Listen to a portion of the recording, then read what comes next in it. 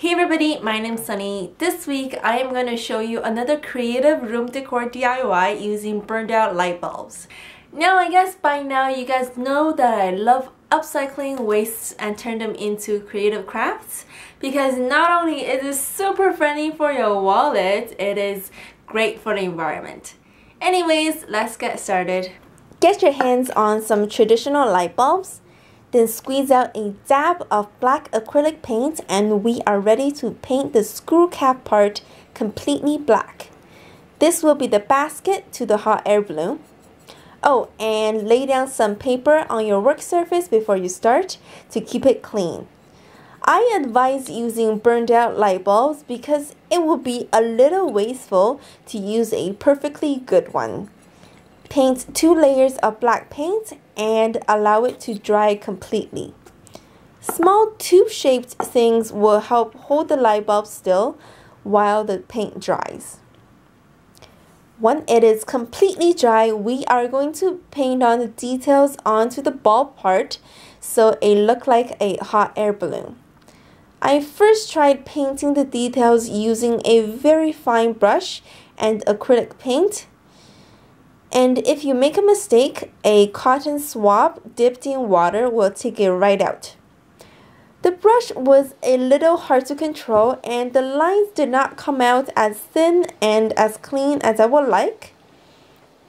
And while you paint, you really have to be careful of where you touch so you don't rub the paint off. But I still managed to get the design I want. But for the next one, I tried using a black Sharpie. And it was so much easier to control. The lines were cleaner and it dried instantly, so I didn't have to worry about smudging. A wet cotton swab also took out any mistakes, so I was much happier. You can look up hot air balloon designs online for inspirations. I am going for a vintagey historical look, but you can of course get creative and do any design you like. Here are my finished designs. I really like them.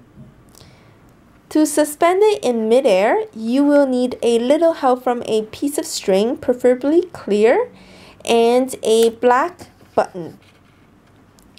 Thread the string into one hole of the button and out the other.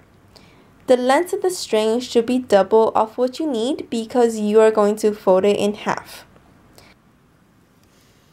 Then place a dab of hot glue to the top of the light bulb and glue the button in place. I am really happy with how it turned out. Just look at it flying into the sky. Then all you have to do is hang it up somewhere, and it's even light enough to hold with a piece of tape. Thanks for watching. I hope you give it a try sometime and have fun decorating your room. You guys are my rays of sunshine because you make me smile.